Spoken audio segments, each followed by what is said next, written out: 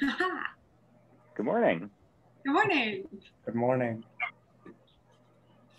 So we're going to do some warm-up games or theater games via Zoom platform today. I think we've got 11 different games, and we've sort of sectioned these off into sitting down in seats and interacting in that way, or some people standing up, or everyone standing up on their feet and moving.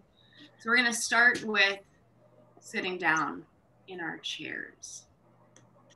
Yeah, and I think just to say a couple things before we get started, some things I've been thinking about over the past couple days as we've been preparing for this. Like, one thing that's come to mind is that sometimes some of these games don't even work for the group you're working with in person too, right? So I think a lot of these are going to have to be sort of trial and error for you in the room. Some of these we've tried in our classes. Some of them we haven't even tried in our classes, or at least I haven't tried in my classes. So I think a lot of them are going to have to be trial and error, and what seems interesting to you as a teacher and what might fit into your class. And I would say feel free to adapt any of these games to fit the needs of your your particular class. Yeah, that's what I got. Do you guys want to start? Should we go through each of the games? Should we go through sitting first and then not sitting? Yeah, make our way up to our feet. Awesome. So the first game we're going to talk about is a very fun game that we've played in person many times, called The Sun Shines On. This game goes by a couple of different names, but the one I think is most common is The Sun Shines On. How this game is played in person is usually sitting in a circle with your ensemble and having one less chair than you do the number of ensemble members you have. So if you have 10 people, then you're using 9 chairs, and 9 people are sitting in the chairs around the circle, and one person is starting in the middle. And I would say the facilitator is you're counting the facilitator as a member of the ensemble in this game. So playing in person, usually the facilitator would be the person in the middle of the circle first, right? So how this works in person is the facilitator is going to say, the sun shines on, and then following that, a statement that is true about themselves. And a tactic would be saying a statement that they think is true about themselves and about other people in the room too, right? And so what happens is, if that statement is true about other people in the room, those people, it kind of works like musical chairs, where they all get up and they all try to find a new chair as quickly as possible. The facilitator also tries to, or the person in the middle also tries to get a chair as quickly as possible, so that there's, again, one person left without a chair in the middle. And then that person repeats the process, saying the sun shines on, and then a statement that is true about themselves. And then this goes on and on and on. Yeah, and it's a great icebreaker game because it gets, in person, it gets people up on their feet, it gets people moving around. There's a lot of energy and excitement around that, but it also gets a chance to get to know people and find commonalities between you and your ensemble members, and just learn about each other. So how do we adapt this to the virtual landscape? Unfortunately, we can't all move around, but what we can do is we can use our camera to replace the part where we're trying to get into the chairs as quickly as possible. Who can turn on or off their camera as quickly as possible, right? And the facilitator can usually see, or actually everyone can usually see, who does that or who turns their camera on first or last, because that person will pop up at the bottom, usually at the bottom of the screen. So I'm not sure how this recording is being played back, where I am on the screen, where Jake is, where Erin is.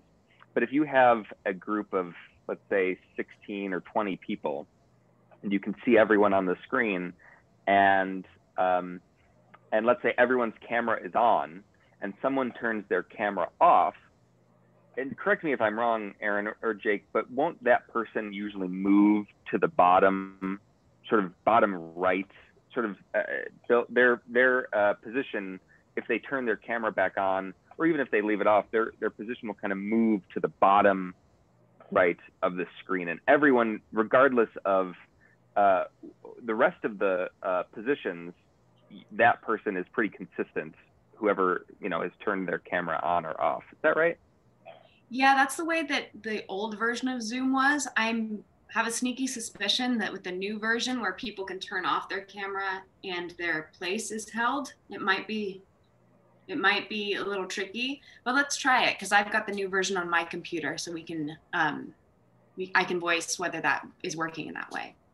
Perfect. And I would say, even if that's true, and I think I have the new version as well, and if that's true where that person stays, I would say for the facilitator, that's a great opportunity to say, you know, you're going to have to, you know, put that much more attention on concentrating on focusing to see, so that everyone can hold each other accountable to see who is actually last, right? Or who did it last, who turned on their camera last, right? So that that the game can keep moving in that way, right? So I would say that even more so brings everyone's attention and focus inward towards the game.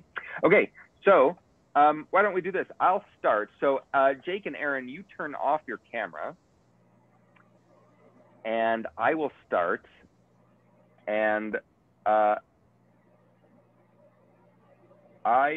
think I turn off my camera as well. We know I'm starting, so we know whose turn it is. I'll turn off my camera, but I'll be the first one to say the sun shines on. And if this statement, if what I say is true about you, then you turn your camera back on as quickly as possible. And whoever turns their camera on the slowest, whoever's last to come on, will be the next person to go. All right? So, the sun shines on anyone who lives in Columbus, Ohio. Oh no, I think I was the last person to come on. Is that true? No, Jake is still not on. I saw him pop on and then pop back off. What happened there, Jake? I think that's like his missed chair. I think he missed the chair. Okay, I did miss the chair then, because I was under the impression you pop on and pop back off. So you pop on and you stay on. Yes, on. yes, yeah, Okay. yes. Okay. Yeah. Hop on and stay on. Here, let's try it again. Why don't Jake, why don't you go ahead and you can go this time. So everyone is turning off their camera, but we know Jake is going to go. The sun shines on anyone who had to stay home and away from their family this Christmas. My camera, you know what's so funny is I can see like my headshot goes away because my camera is in the process of turning on, but it doesn't turn on quick enough. So that stinks, but yeah. You know, that might be a slight issue if we have certain students with Wi-Fi problems, but outside of that. Yeah, maybe... I think that's a good point, Jake. I think that's a good point. And I also think that even though that might be a factor in this, first of all, if you're playing with a group of like 16 or 20 people, and you know, typically I think some of the responses will be, you know, the sun shines on anyone who has a pet, or the sun shines on blah blah blah blah blah, right? But these were great. Those are both great examples. If you're playing with a group of like 16 or 20 people, you'll still get a lot of different people who you know, turn on and off their camera. You know, it'll go around. Everyone will usually get a turn to do this, or you can even say, has anyone not had a turn yet? Or you can, you know, as the facilitator, just say, okay, you know, Susie has won just about every round, so let's give Susie a turn. Everyone turn off your camera, and Susie will, be the next person. But that is basically The Sun Shines On. Any questions about that? It's such a great game because you get to really learn about each other so well. And what you were saying, I think the group inside will also moderate it to say that, okay, this time Susie's camera just isn't working as well. So let's just adapt the game to make sure we give Susie 2 seconds of buffer. Right. And what's just coming to my mind here is, what if people can't turn their camera on, or what if they don't have a camera or something? I feel like that's just going to have to be something that's you go through some troubleshooting and figuring out how you can work with each student and make this as inclusive as a game as possible. One thing that comes to mind right now is possibly using these reaction buttons as an alternative. And we're going to be using those later throughout this session in some other games. So there's lots to choose from. You can do the heart or whatever as an alternative to turning on your camera. So there's one idea, and there might be many more as well. That's such cool. a game. Thank you, Connor. Yeah, of course. Anything else, Erin, on that? No, I think that's great. Perfect. So our next game that we're going to play is called Ask the Oracle. And this comes from an improv in-person game where you have the ensemble either sit in a circle, or I've also had it where everyone is like standing and kneeling face the same way, and the instructor is pointing at people. But regardless, we're going to teach the online version today. So the great and powerful Oracle knows the answer to all questions that could possibly be asked. So we are the great and powerful Oracle. That's surprise. It's us. So the Oracle works like this. One person speaks a word at a time, and we as the Oracle United will answer any question of life. Because we're not sitting in a circle in person, we have to pick the order ahead of time. So that's really easy. You can just ask students to number off. So there's 3 of us, so we're gonna number ourselves off 1 to 3. 1. 2. 2. 3. Okay, I'll be 3. All right, great. Yeah. Great. I'll be 3. Great, so we know that we're gonna go in that order. So you need to know particularly who goes in front of you. So because we're 1 through 3, I'm as 1, 3 is the one that's gonna go in front of me because we're gonna repeat.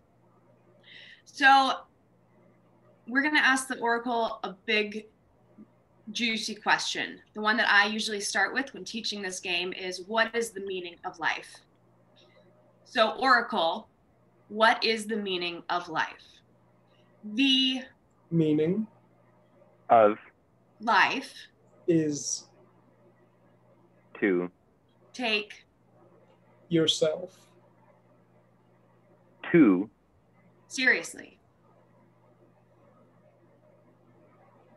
Full stop. Great. Yes. Okay, great. So I didn't explain this at the beginning, but the Oracle also decides when it's done answering. So someone, as Jake said, full stop, or can say period or exclamation point and punctuate what the answer is. Another part of this game is thinking, not overthinking what you're going to say. So speak before you know what's going to come out of your mouth.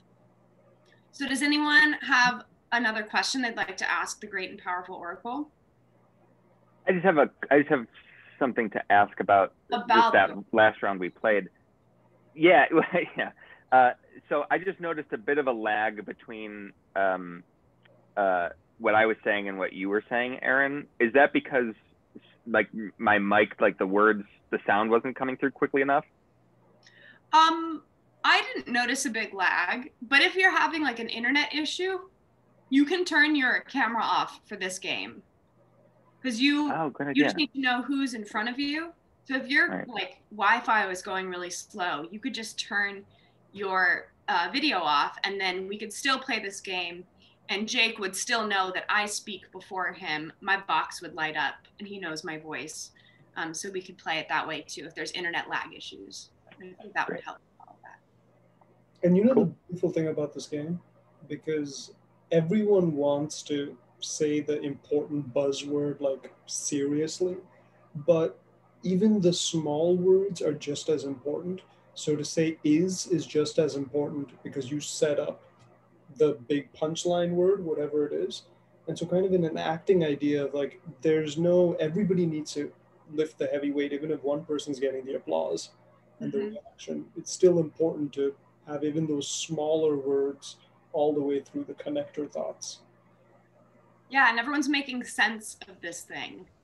I've played this with social distancing in the Stillman Hall tent, and that was difficult to hear everyone because we were 6 feet apart in this giant circle. So one benefit of this Zoom version is that you can hear everyone really, really clearly. That's such a good game, yeah. Do we have one more question that we can ask it?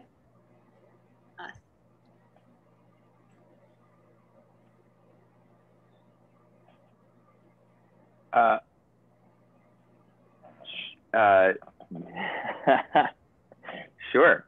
Wow.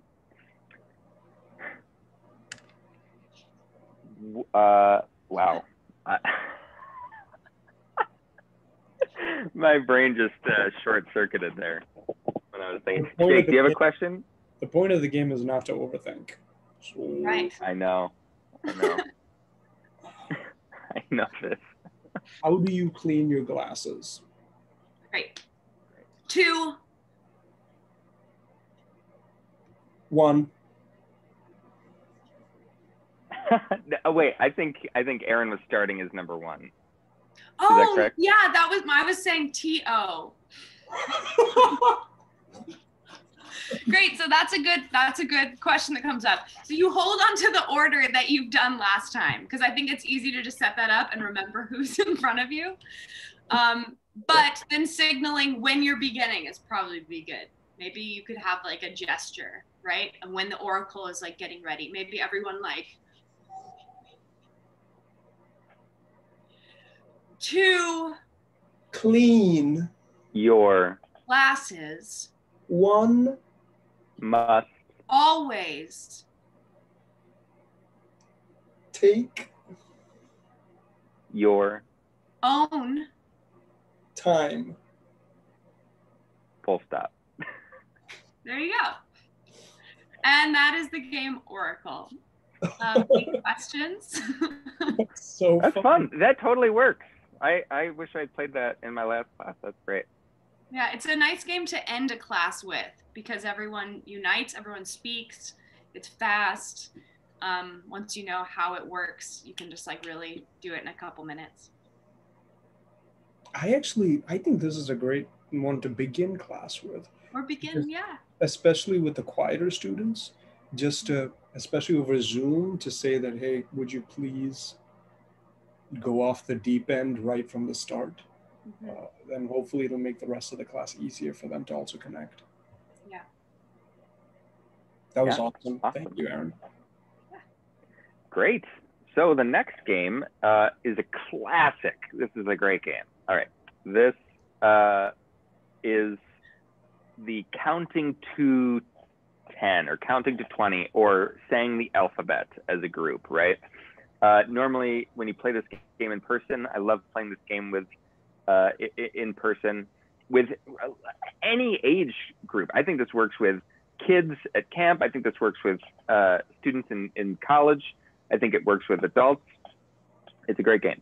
The idea is, playing this game in person, everyone's closing their eyes, usually in a circle or spread throughout the room, however you want to do it. And you give them the objective as an ensemble to count to, let's say, 15. I usually start with a number that's not too high, usually not going over 20, but also a number that the group will usually think, oh, that seems pretty easy, right? Like counting to 15 isn't really a challenge. We can all count to 15 on our own. And then they quickly realize how difficult this actually is once they start working together. but usually not going over 20. If I start with 20, I'll usually very quickly bring it down to 15, then sometimes even have to bring it down to 10, maybe even having to bring it down to 6 or 5 or something like that, depending on the group. Some people also use the alphabet. You could do months of the year. You could do whatever you want, you know. But let's for now start with counting to, just for our group here, let's do counting to 15 is what we're going to do. And the idea is that we will, if we were in person, we'd close our eyes, and as a group, as the facilitator, you do not really give them any rules except for that they have to get to the number 15.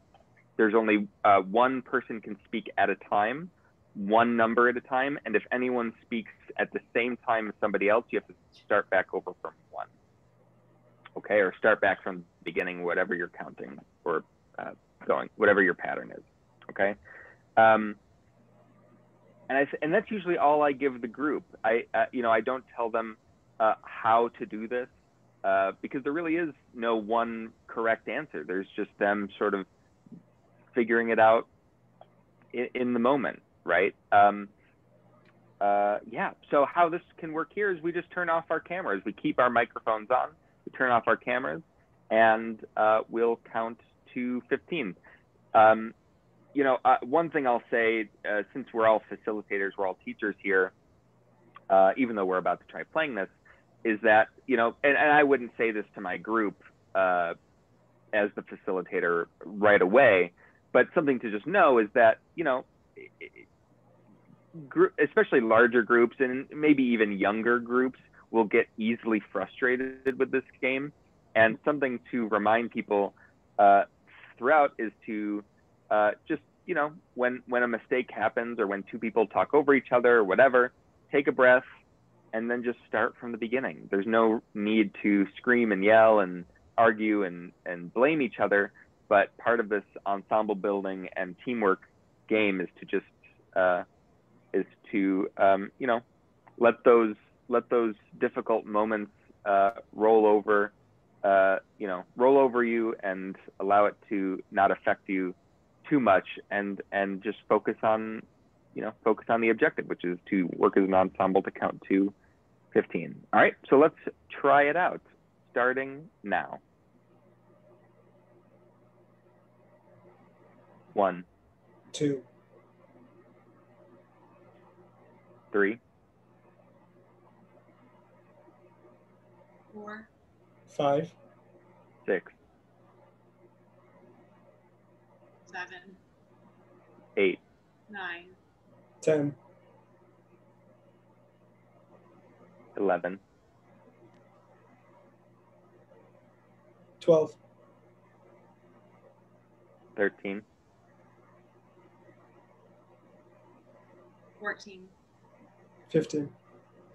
Wow, good job, everybody. Good job. Okay, so then, obviously, because you haven't given them too much information on the front end, if your group is as amazing as we are and achieves the objective right off the bat, then you just make it more challenging, right? You could add numbers. You could bring it up to 20, 25, 30, right? Now, we didn't do this in this round, and maybe it's a little easier with 3 people. I don't know. But we didn't, no one said 2 numbers in a row, right? I didn't say 1 and 2. And that's, I think, that's a good rule right off the bat, too, that no one can say 2 numbers in a row. Yeah, but that's basically it. And usually it's not that fluid, but we as masters of the fine arts, I think, are pretty good. So any questions about that game? I have students. Go ahead, Jake. I want to mention, I played this game with my students yesterday, and it took us about half an hour to get to the number 15. But the thing is, I'm underlining what you previously already said, which is it's such a great example of trying to show people how to work with tension. I'd be like, all right, we're stressed right now. It's been 25 minutes of trying this. Just put your hands on your belly, inhale, and actually manufacturing something like that within a game is so beneficial. And did your group make it to 15? Yes, but we had to change the rules. What we ended up saying was one person's only allowed to say one number, and it was a class of 15. And so everybody had to contribute, which was good. But that also meant that like 1 to 9 was really difficult. And then after that, there's only 6 people left counting. Yeah, that's cool. Yeah, I think that's great. Feel free to make changes during the exercise to meet the needs of your ensemble. And, you know, if you're spending half an hour, 45 minutes trying to get to 15, I don't think there's really a problem with saying, okay, we really, you know, we really did our best today, you know, to do this. Why don't we put this away today and come back to it tomorrow and try it again, right? Because that's like half of our lives is, especially as new work creators, is like trying to solve problems and not coming up with the solution right away and being like, okay, and maybe spending a long time on one problem and saying, okay, let's come back tomorrow and try this again, you know, and see what happens. So yeah, it just fits in really in any situation. So cool. I think I interrupted Erin just a moment ago. Oh. I'm just going to say that my students try to find a way around the rules. A lot of times they'll try to like decide what order they're going to do. They like plan it out loud in front of me, and I have to like go, wait, no, we don't have like a plan. That's part of the game. Yeah. I think the utilization of breath is like a really good, teaching that tool in this game is really important. How to reset and jump back in.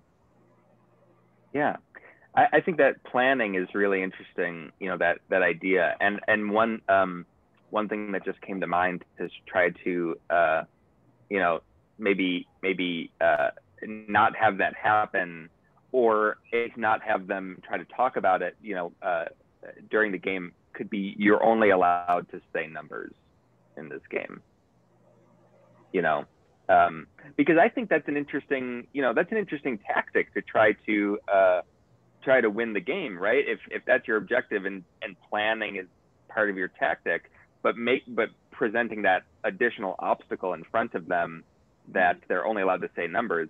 Well, if they you know, if the group I'm working with rolls into some sort of weird pattern where, you know, the person saying number one is always saying number one, but they're saying it in such a way that everyone can recognize it, and they, you know, people start to get into patterns that way.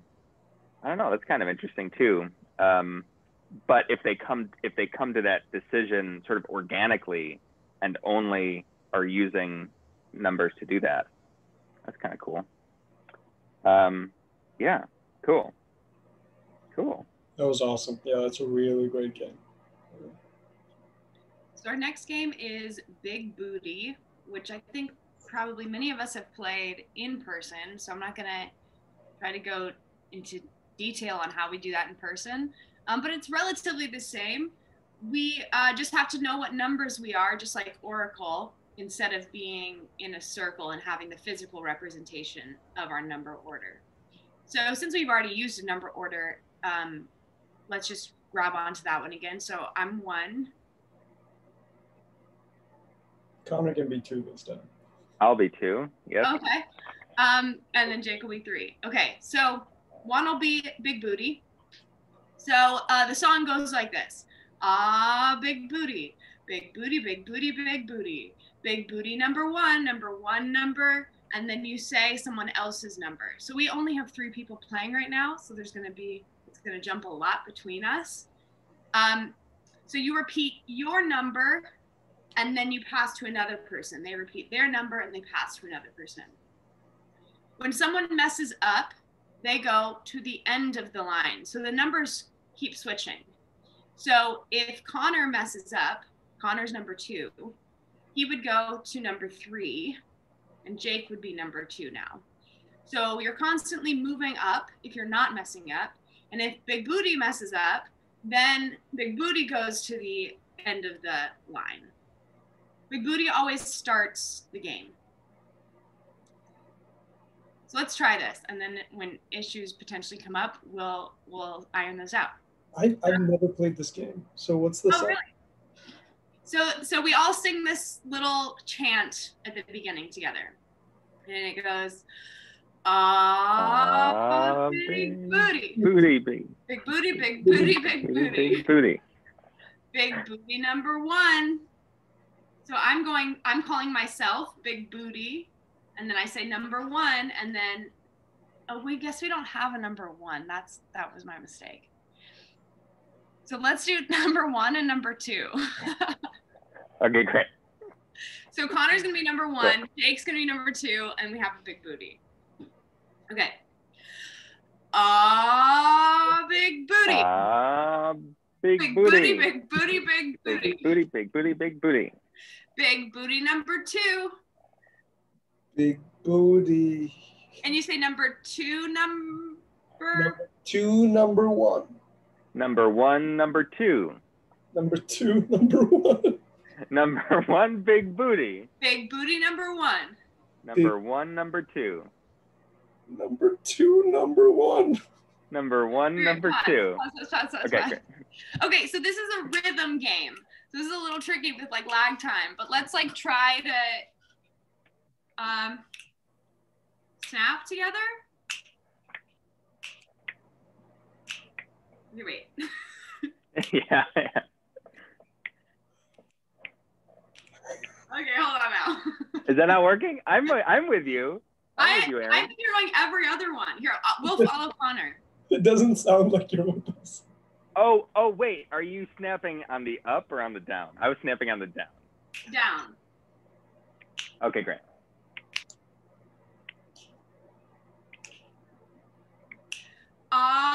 Big booty. Big booty. Big booty. Big booty. Big booty. Big booty. Oh, is it? Is it lagging? Maybe. Okay. So yeah, because like happens, we're troubleshooting, right? So maybe just Big Booty sings that song to start off. Okay, but I think establishing the rhythm is really important, which is so much easier, obviously, in person. But let's try to do it on Zoom. So I'm just gonna be the only one to sing the song. Okay, great. Or wait, sorry, Erin, I have one idea. Do you, as Big Booty, want to establish the rhythm and you just keep the rhythm with your hands?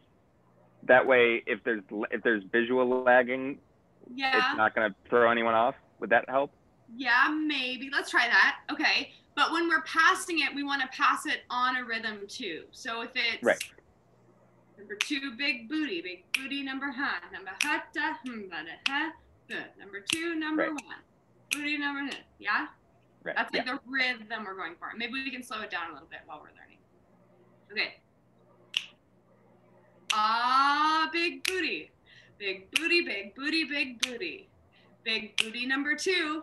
Big booty number one. Oh no. Wait, give me a second chance. Hold on. So you say your number first and then the next person's number. But because I messed up, I have to go to the back of the line, which is anyway. Oh, hey. Mandy Fox has entered. Yeah, so you would go to the end of the line. I see. So we're finding this may be like a bit complex on Zoom. Hey, Mandy. Hey, so crowded in here. I know. Sorry, I just saw the email and I was like, I was getting ready to go wash my dog. I was like, I'm sorry about that. We figured that we'll just do this and upload it to YouTube. So any of our perfect. You want to see it, have access to it. Sweet. How is everyone this fine day? Great.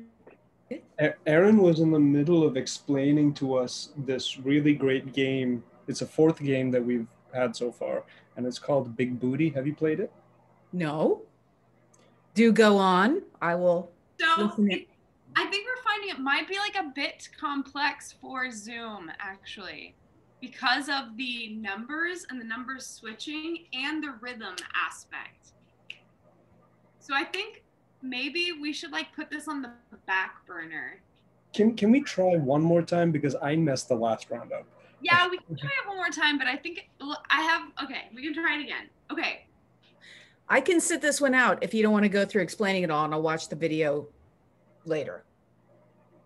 Well, give it, yeah, watch, see, let's give it a try. We've definitely not nailed it yet, so. Well, I think we will. I have faith. Okay. Ah, big booty. Big booty, big booty, big booty. Big booty number 1. Number 1, number 2. Number 2, number 1. Number 1, big booty. Booty number 2. Number 1. Okay. There was actually more lag that time than there was in previous rounds of that. Yeah. That's tough. Yeah. I think this is tricky with lag time, and it's really a rhythm game, which is hard with lag. So maybe we'll just save this to when we can be in person again, or if you're like really brave and have a lot of time to try to like iron that out for the class.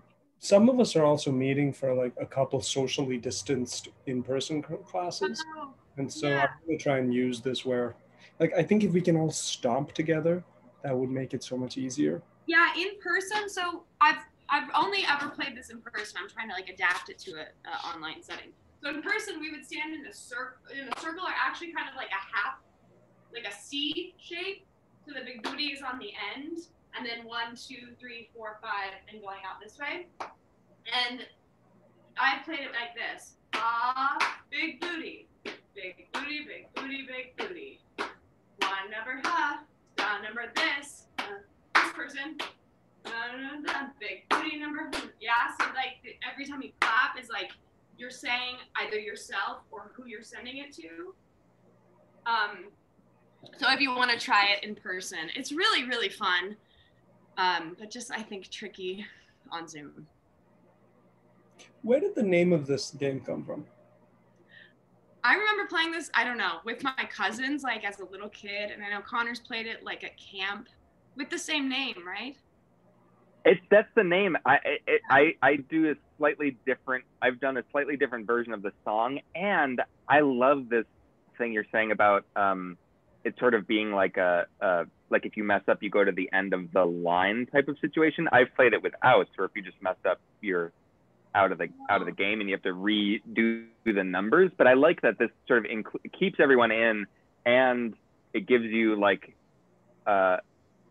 something else to strive for, to sort of work your way up the line to become big booty. It's like, so it's yeah, it's great. I love it. When someone messes up, especially when big booty messes up, it's like, ah, and then you have to jump back in and go like, oh, my number's changed.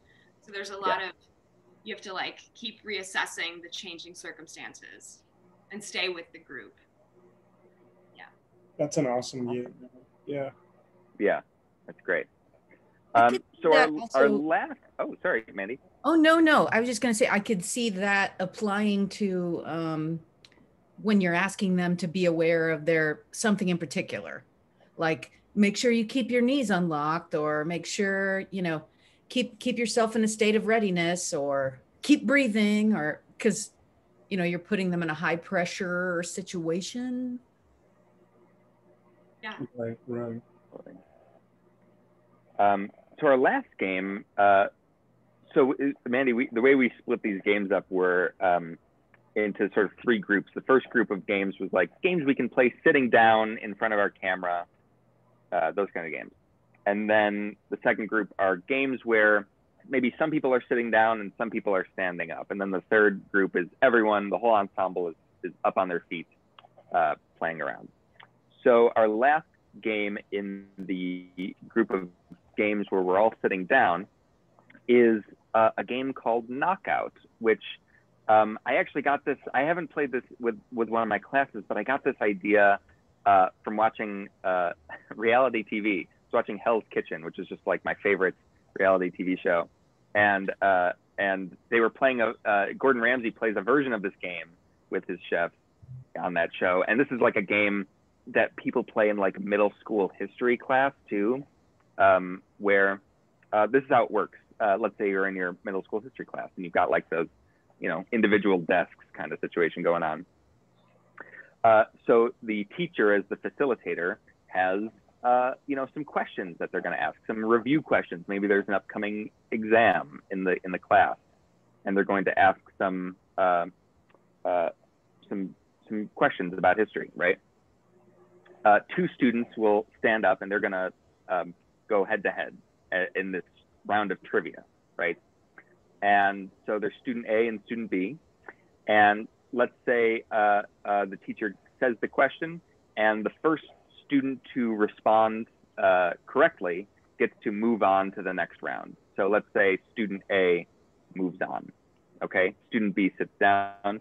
Student A and then student C are now head to head, and the teacher asks another question, and the first person to get it correct moves on. Let's say student C gets it correct, student A sits down. And it keeps going on and on. So the person who gets the question correct keeps moving on, and whoever makes it to the very end of the knockout is the ultimate winner, right? So let's using us as an example here.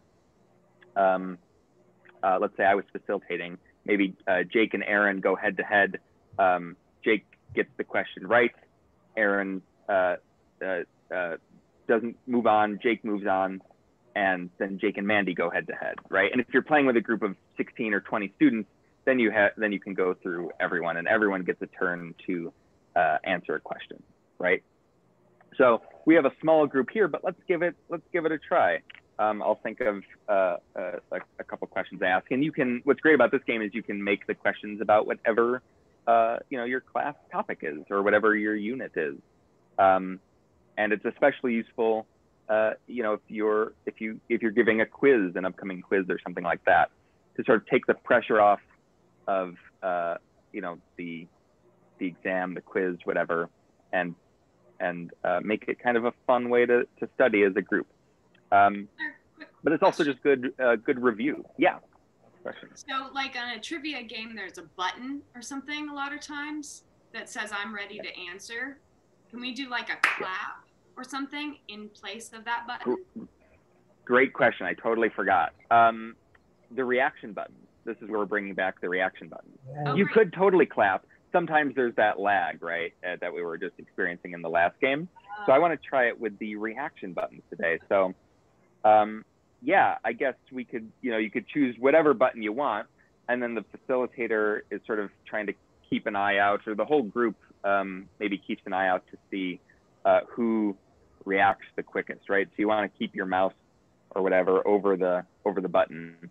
So you can choose a button to play with. So let's we'll start with Jake and Erin.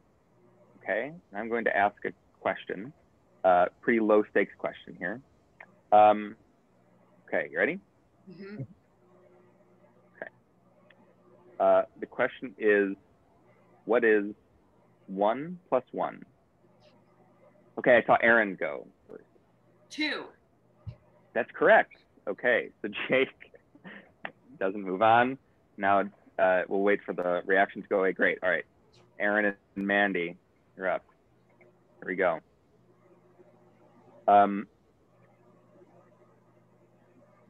How does Earl Gister describe an action?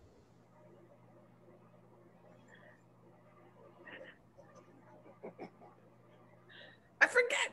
No. Oh, Erin. Okay, Erin, I see you've responded first. I might get it wrong in front of Mandy, which would be embarrassing. But what? And it's being recorded as well. Well, here's what I have.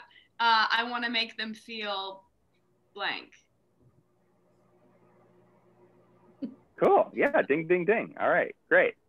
Okay. So that's pretty much it. And then Erin, you would move on to the next round, and so on and so forth. So let's say Erin got that question wrong. Then Mandy would have a turn to respond.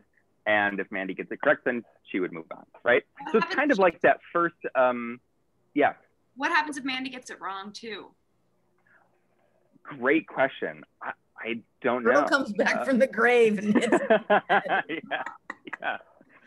Maybe the I don't know. Maybe somebody else. And I mean, I guess a couple things could happen. To be honest, I haven't played this since middle school history class, so maybe Jake could be get another opportunity to answer, and then he could move on. You could open it to everyone and just to get the answer from the group, and then maybe you could do that as well. Question. Yeah, absolutely, right. Yeah. Can't remember if there was something else I was going to say about that, but yeah, that's pretty much it. That's how it works. It's cool. Can I ask a question, or just I'm thinking and talking at the same time, but as a student, I'm somebody who gets really nervous when I have these one-on-one games. So I wonder if there's a way, and I'm just spitballing, but if you could play with teams and then have the answerer. I don't know if they could quickly do a group chat. You know what I mean? Where they're like, oh, it's this, no, it's that. And then the person who's designated hits the button. That could be kind of fun. Yeah, absolutely. Yeah. I mean, you could totally adapt this game to like Family Feud, right? Where you've got teams and these are the top 5 answers on the board or whatever, you know. Yeah, you could totally play that way as well, for sure. Cool. You could potentially have breakout rooms. So if you have 2 separate breakout rooms, you pose a question, and then both groups can discuss the answer, and you as a host join one or the other and they just like copy the answer into the chat, and you pick it up from the chat. You pick it up from there. If group A is in breakout room 1, and then there's a group in breakout room 2, if they can they chat from there where everyone can see it? No, only the instructor. I think so. Just your breakout room can see it, and I think the instructor can see it, or whoever's the host of the Zoom, I believe. I would suggest smaller rooms if you were going with that strategy. I think probably like 4 max humans, because I think anything over that, people can kind of sit back, or like they have to go pee, and this is an opportunity that the instructor's not here, or, you know, you want to keep people engaged. Yeah. That's a really good game. Yeah, and it's a lot of fun. I mean, Jake, you're talking about doing some classes in person, socially distanced. This totally works for that as well. Yeah. Great. Okay, so that brings us to our next set of games, which are some people have the opportunity to stay sitting down close to the camera, and this brings maybe 1 or 2 people up on their feet at a time. Okay, so go ahead, Erin. Yeah, you're describing the first one, right? Another improv game called What Are You Doing? And I would have everyone stand for this game, just so that you are ready to go into action if you so choose. And I would say an accommodation if someone doesn't have their camera on for whatever reason that day, to remind everyone to keep like non-video participants in their view, and you can still call on those people and they can vocally just like say what they're doing and use a sound rather than emotion, which I haven't described what the game is yet. That might make more sense in like a minute or 2.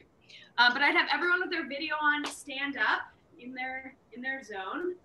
And then the person who starts the game picks a very physical action that they are doing. And they're just doing the physical action. And then anyone in the group can ask, what are you doing? So Connor, can I volunteer you to be the first person to ask? Sure. What are you doing? I am swimming in the ocean. And this person says something that is not what they're physically doing, something different. So it's a bit of this kind of exercise. And then Connor is going to physicalize swimming in the ocean. And then anyone in the group can ask, what are you doing? I'm brushing my teeth. What are you doing? I'm walking on the moon.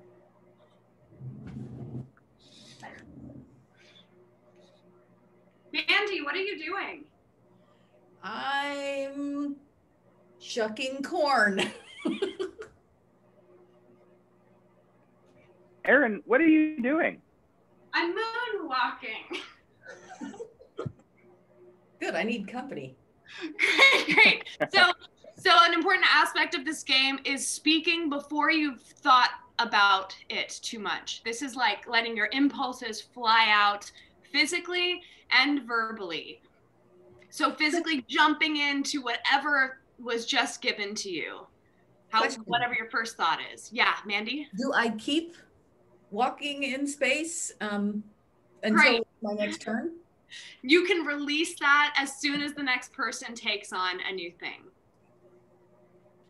Yeah, and I would encourage people to like let everyone go. I would say like I want everyone to have a turn, so that if people are like a little hesitant, they're aware that other people are not going to go in front of them before they go, so that they'll jump in. So I think it might be good to try this where there's like 2 of us with non-video participants to see how that works if people don't have their video on. Sure, I'll do that. Cool. So I would say use your voice to instead of your body for what you're doing. Okay, so since I'm on video, I'm gonna be standing up. Connor, do you want to start this one? Sure.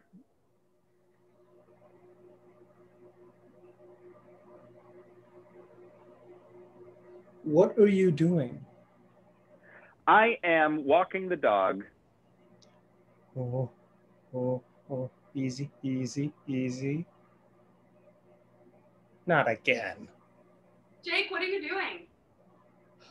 I'm riding a motorbike.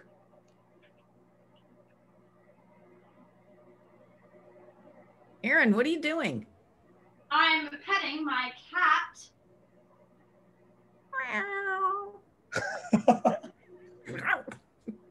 Jeez. Mandy, what are you doing? I'm in a parade. Great, cool. We can open back. So I think that totally works and it's like a very fun, you're totally including everybody and you still have to use your imagination and jump into a committed choice with your voice. That would actually be really good in a voice class because I was like, What does petting my cat sound like? Or dog. I don't know why they were both animals. I don't know. It's a little bit like that free association stuff too. Mm-hmm. That's great. That's fun. But you kind of, what Mandy was talking about, you do have more imagination and creativity to like build a world when the video is switched off, where you can be the cat, you can do everything. Yeah. In a vocal class, this is a very cool game. Yeah, I would also say that you want to let the person establish what they're doing. Like let them kind of, if Connor's doing this, let him do this for, a few beats before you ask what he's doing. Because it can start to move too fast. And then, you want to let the person like find whatever they're doing. Sure. Awesome. Great. Cool. Okay, so our next... What's that name? Oh, sorry, Jake, go ahead. What's that game called? What are you doing? What are you doing? Okay. Sorry, Connor. Thank you. Yeah. So our next game, we may already know the rules to, so we'll just do a quick overview. It's the always popular Charades, one of my favorite games, and I get very attached to Charades. I get very into it. So I think this can definitely work on Zoom, and I think you would still play it in teams. You could be all one team. That's fine. I think especially if you were working with maybe a younger group of really young students, like in middle school or high school. But I think in a college class, I think it's totally fine to split it up into teams. I would say, well, here's how I personally play charades. when I'm leading it or giving the instructions. We create teams, and then each team goes off separately to come up with the clues.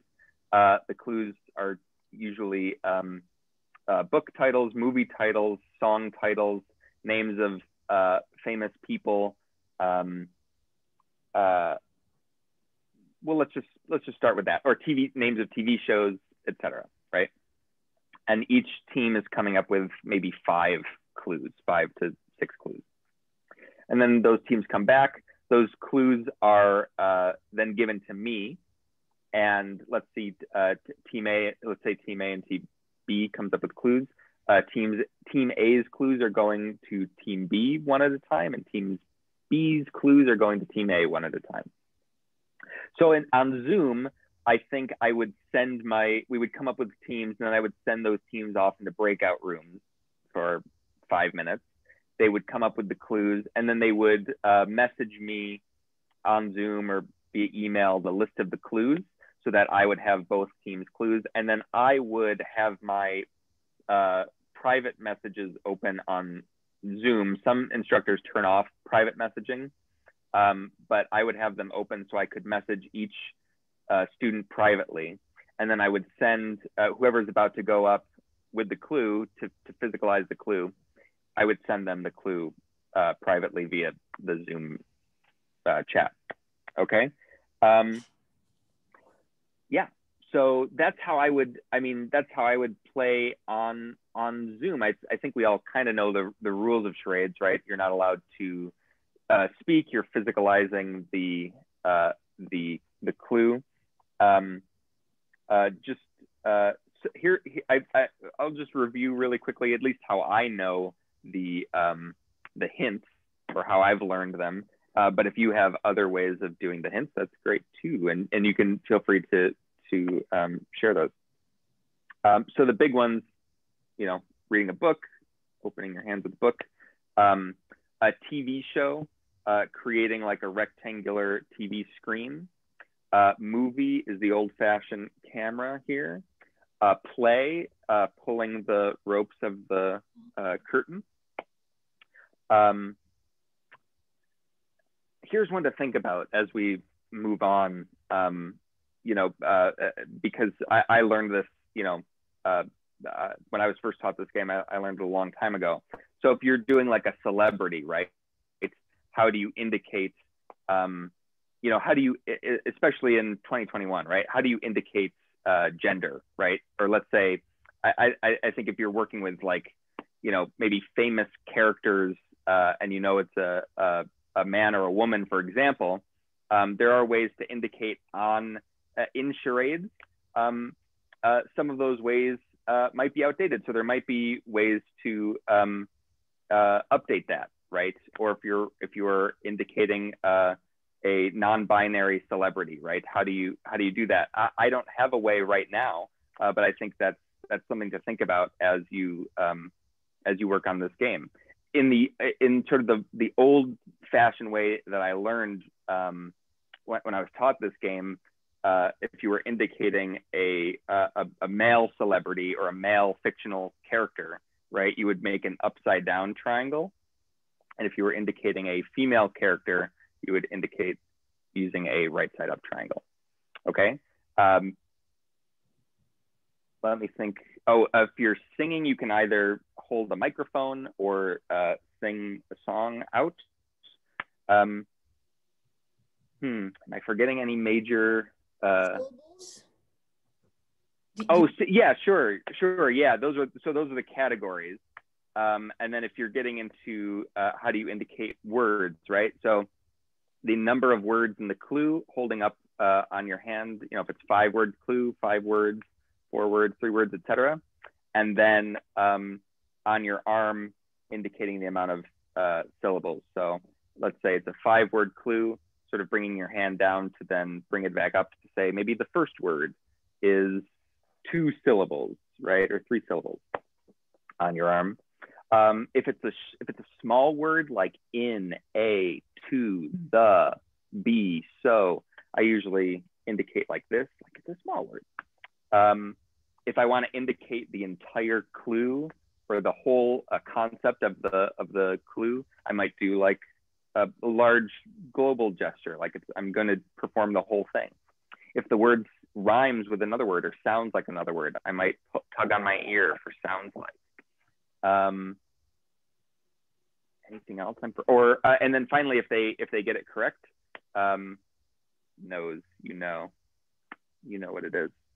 I think that's it. I think those are all the clues. And then I think you would play just like any other round of charades, right? Where the people on Zoom have their microphones on, maybe as an additional barrier from possible cheating. You know, if the performer is getting really excited and wants to vocalize, they just turn their microphone off so they can't speak. But I think that's it. I think those are at least the ones I can think of at the top of my head. Yeah, Erin. You can't point to anything, and you can't, like, if it's cup, you can't pick up anything, right? That's important. Right. Yeah, you can't indicate that. Correct. You have to mime everything. And I'm also I'm thinking about this man and woman. It seems like you could easily do anything that's not distinctly male or female, maybe just being like a circle. It seems like if you're going to point out those two, you definitely want to offer something that is non-gender conforming.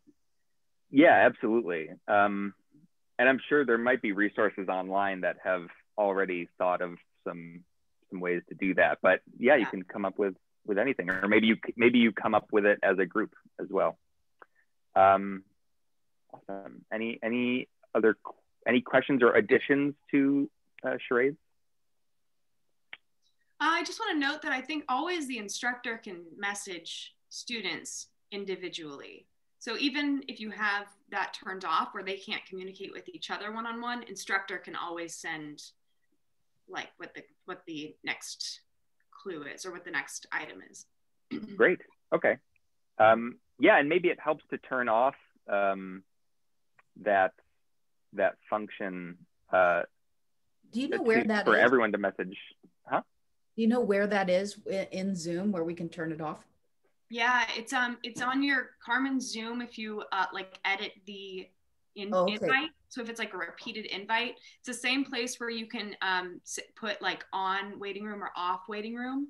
Okay, you can say participants can't communicate one-on-one.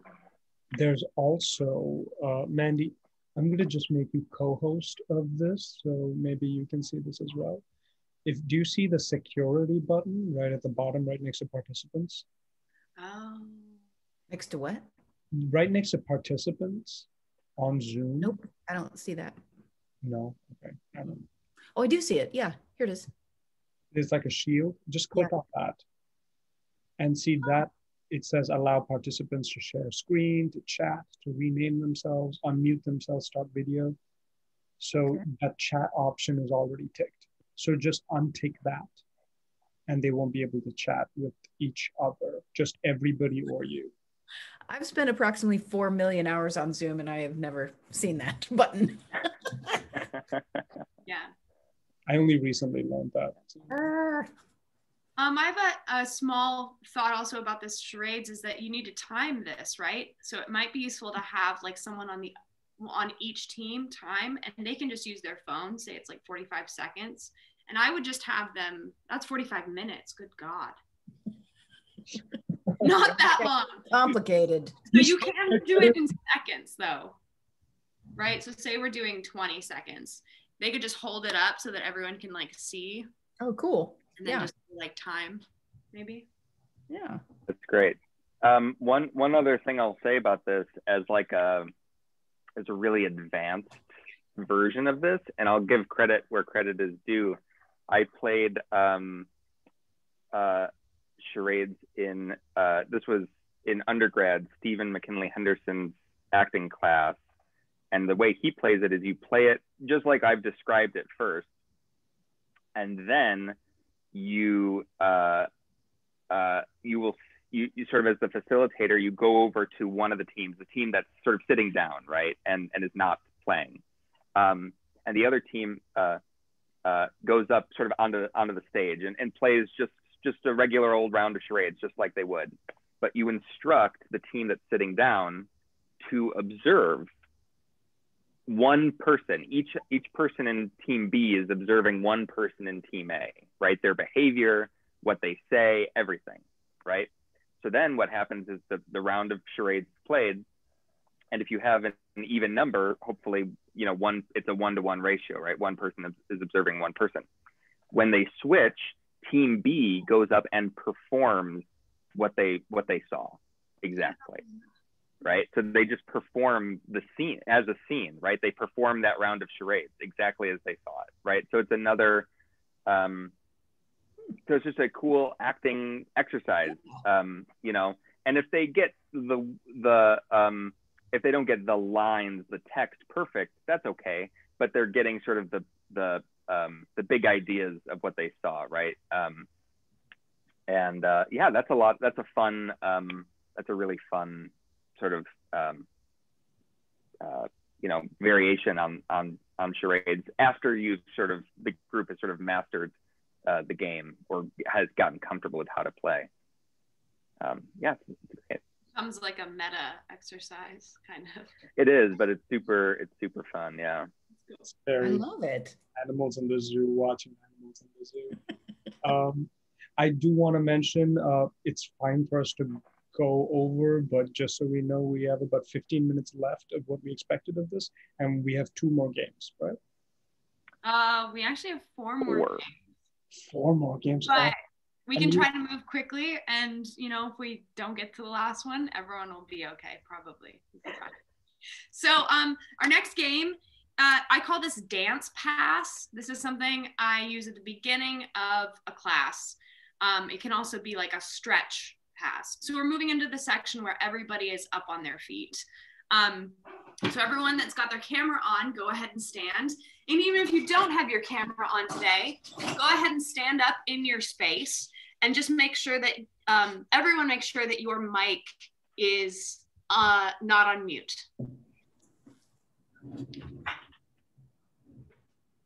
So I am going to start with a dance move, and everyone is going to follow the dance move that I am doing. And then I'm going to call out somebody else, and then they are going to do their own dance move, and we will all follow that one.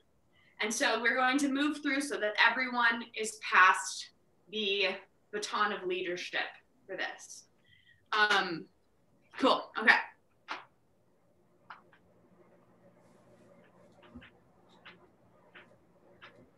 Jake.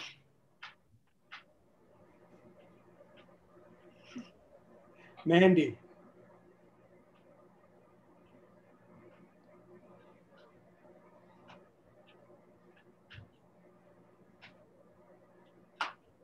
Connor.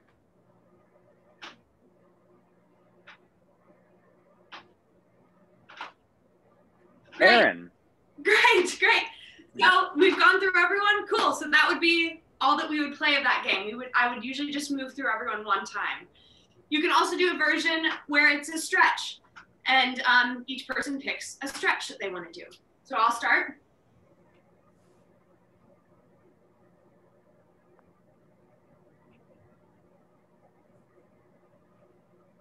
Mandy.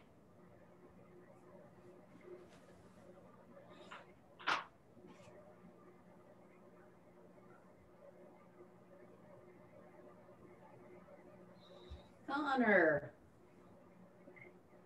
Touch your toes. Nod your head yes, shake your head no.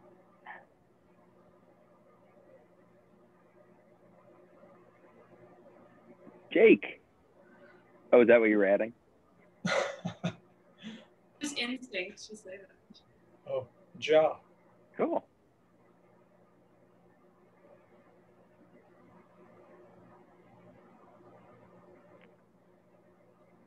Great. Okay. So if you, again, didn't have your video on, you could just say, I'm touching my toes, and then still pass it that way. I'm thinking this could be cool for dialects class where we have people do different, you know, stretches and stuff. Yeah.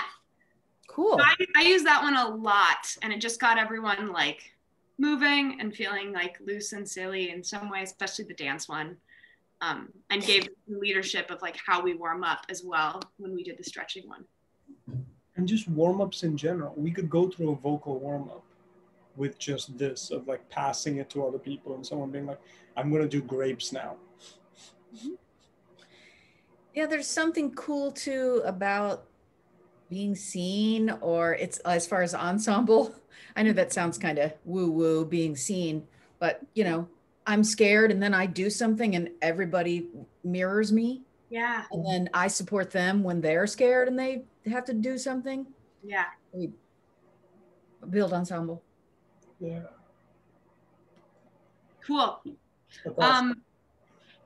Next game that we're going to do, I call it The Letter Blank. It's not a great title. I learned this from Jess Hughes, and everyone stands up, and I, as the instructor, am going to call out a letter, and I will say the letter blank, 3, 2, 1, blast off. And by the time that I say blast off, you need to embody something that starts with that letter. So this is a game of involving your body and going with your first instinct, your first impulse. You don't have time to choose because it's so quick. So whatever comes up in your brain first, you got to fully grab onto that and commit to that and involve your whole body as much as you can with that. And then you freeze when I say blast off in that shape. So let's give this a try. The letter K. 3, 2, 1, blast off. I'm so sorry. Did you say K? Yes, K. Maybe, yes. Well, here's, so wait, you can all release your K shape. So I played this before where I've said like K as in kite, but then everyone's got kite in their mind and then everyone's becoming a kite. So you don't want to say like letter as in that. So I'm just really trying to enunciate, but I was obviously not super enunciated. So maybe I should be closer. Can we say K as in Kevin?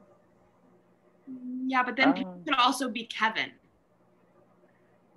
Is it possible you could also type the letter in the chat and then it gives those people like 3, 2, 1 blast off to go? Sure. Yeah, let's try that. So I'll put it into the chat as well. So if everyone wants to open their chat feature.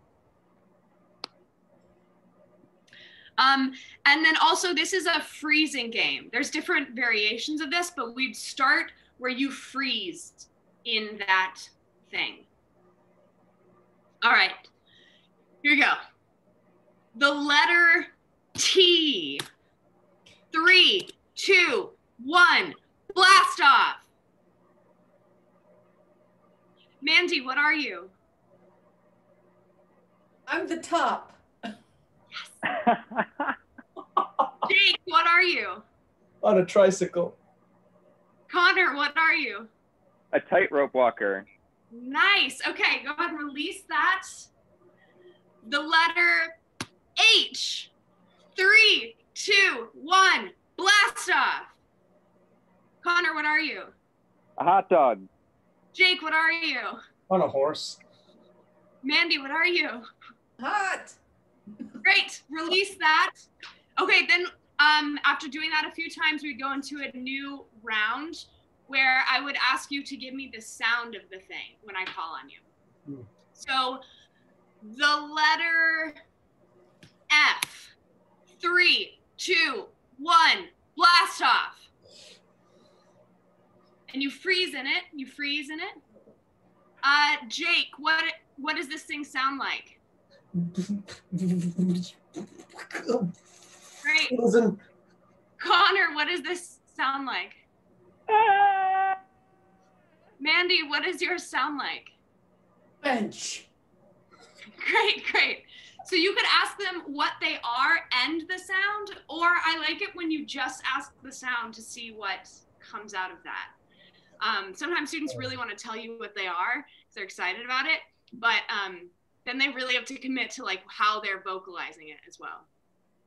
So that's round two of this. Round 3 is involving a movement with it.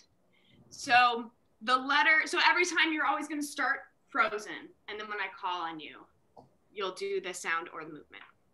The letter B. 3, 2, 1, blast off. Jake, how does this thing move? Don't think about it. Go. Great. What are you? I'm a bunker. Yes. Can you commit more to how a bunker moves? Great. Connor, what are you? A ball. And how does this ball move? Nice. Mandy, how does this thing move? And what are you? A bee. Nice. Okay, release your bee. Cool. So then you can involve like a couple of aspects of this. You can involve a sound and a movement. So I know we're like running short on time, but you see how you can like add more and more layers of this. When we're in person, I've done it where you interact with someone next to you, like with a sound and a movement without saying what you are. And that can be like really fun and silly. That was really great. Also I would spend a bit more time in the first round of getting everyone to really involve their whole body, all the way from their fingers to their toes, to their spine, to their face. Like, how can you really commit to the choice that you're making? Any questions? No, I was just jotting down. Cool. I love that game. I've played that with like all of my classes where we need games. Yeah, imagination work. There's a lot of great stuff there. And going on your impulse, not like saying that's a bad idea. You don't have time to do that. Yeah. And Erin, do you go to every single student, or do you just no? No, usually not. The first round or two, I usually will, so people don't feel left out. But then I will just do like 4 to 5 each round, and then I have everyone release. Yeah. Fun. Yeah, so that's it. You can do like the version 1 in a class, and you can pick it up again and add like the version 2 of the sound, and pick it up again next class and add like the movement. So you can build off of that game. I wonder if you could make a new game from this where you give everyone the same movement and they have like an open scene, but physically, you know, like raising one foot, and like, what could that become? Or foot's not a good choice because we can't really see most people's feet in this Zoom world, but yeah. Cool. That's great. Yeah, that's awesome. Okay, so 2 more, and then we'll be all done with this workshop. But the next game is like a follow the leader kind of game. This is like a classic game, especially played with younger groups of students, where one ensemble member leaves the room, and the team comes up with, who's going to be the leader to start the physical action, and then change the, physical action. And the person comes back, stands in the middle of the circle, and tries to guess who is the leader, right? There's some concern that this game doesn't work as well on Zoom because maybe it's really sometimes too easy, depending on the size of the group, to see who is leading, because you're kind of, instead of turning around to look at the ensemble members, you kind of can see everyone in the same space. But how this would you could kind of play this on Zoom would be send one of the ensemble members to the waiting room, and then everyone in the groups plays the same way. They choose someone to lead. I would say to try to combat the thing where making it too easy to kind of see who's leading by standing farther away from the camera. so everyone kind of looks the same in terms of distance from the camera. Yeah, and then bringing the person back, and when you bring the person back, everyone is already sort of in the motion. So I would say maybe the facilitator isn't playing if they have to kind of be operating the computer. But yeah, that's kind of how I would play that game. It might be too easy to kind of demonstrate here with only 4 people, but yeah, any questions or additions to follow the leader on Zoom? It's a great idea to send them to the waiting room. Yeah. The other thing occurs to me is that it might not be all bad to have to do an easy game where everyone can succeed in the beginning. That's true. If Absolutely. you have a really skittish group or something. Absolutely. Great. So that's that. Erin? Our last and final game is very silly. Very silly. And it is a game where I am going to say a sort of song or a rhyme. I don't think it rhymes, but like a nursery rhyme maybe. And it's going to repeat several times. So when you feel like you kind of know where it's going or starting to learn it, I ask that you say it with me. And you will also be doing the things that this rhyme is asking physically of you. It's not too challenging, I don't think. I think it's probably going to be good if we start standing, because we're going to involve more of our body as we get into it. And again, I'm just going to preface, this is a silly one. Okay. Hi, my name is Bob, and I work in the button factory. I got a wife and a dog and a family. One day, my boss comes up to me and says, "Hey, Bob, are you busy?" I said, "No. Push the button with your right hand." And we all do this. Hi, my name is Bob, and I work in the button factory. I got a wife and a dog and a family. One day, my boss comes up to me and says, "Hey, Bob, are you busy?" I said, "No. Push the button with your left hand." Hi, my name is Bob, and as you know this, sing with me. And I work in the button factory. Wife and a dog and a family. One day, my boss comes up to me and says, "Hey, Bob, are you busy?" I said, "No. Push the button with your right foot." Hi, my name is Bob. And I work in the button factory. I got a wife and a dog and a family. One day, my boss comes up to me and says, "Hey, Bob, are you busy?" I said, "No. Push the button with your left foot." Hi, my name is Bob, and I work in the button factory. I got a wife and a dog and a family. One day, my boss comes up to me and says, "Hey, Bob, are you busy?" I said, "No. Push the button with your head." Hi, my name is Bob, and I work in the button factory. I got a wife and a dog and a family. One day, my boss comes up to me and says, "Hey, Bob, are you busy?" I said, "No. Push the button with your tongue." Hey.